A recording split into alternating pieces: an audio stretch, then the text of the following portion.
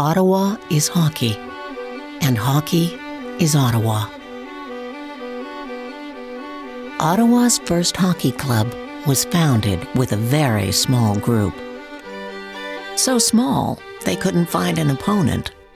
So they went to Montreal, and the future Ottawa mayor, wearing red and black, scored their very first goal. Ottawa quickly became a rabid hockey town.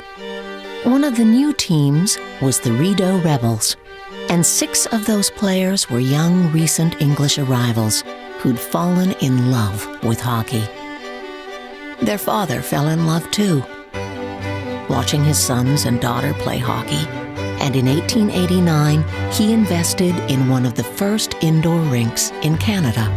That hockey dad just happened to be the Governor General, Lord Stanley.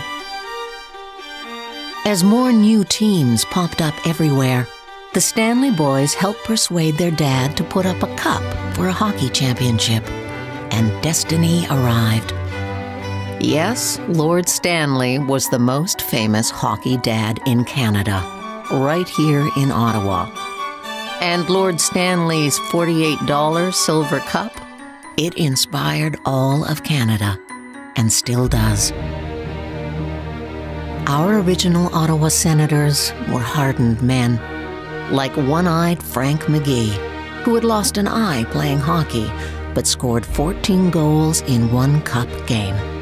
The Sens could not only score, they'd send their opponents off on stretchers. In 1903, they finally brought the Stanley Cup back to Ottawa, and their ambitious owner paid them in silver nuggets, and fans called them the Silver Seven. They won 4 in a row. In 1917, Ottawa became a founder of the brand new National Hockey League. The game changed from 7 players to 6, and they became the Super Six. And wearing our red, black, and white, won another 4 cups. Hockey's first dynasties, with a total of 11 Stanley Cups. But after the stock market crash, teams struggled to survive. And in 1934, our NHL Senators moved to St. Louis and lasted just a year. For 58 years, there was an NHL drought in Ottawa. But hockey in Ottawa was still everywhere, still running through our veins, in our rinks, on our canal or pond, on driveways, in our basements, in kids' bedrooms, dreaming of the NHL. And 20 years ago, that dream finally came true.